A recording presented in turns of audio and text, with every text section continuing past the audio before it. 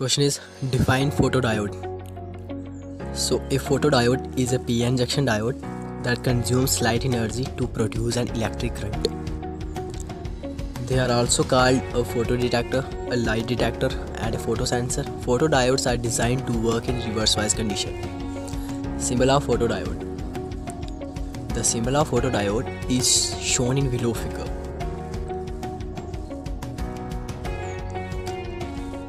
The diagram given below shows the BI characteristics of photodiode.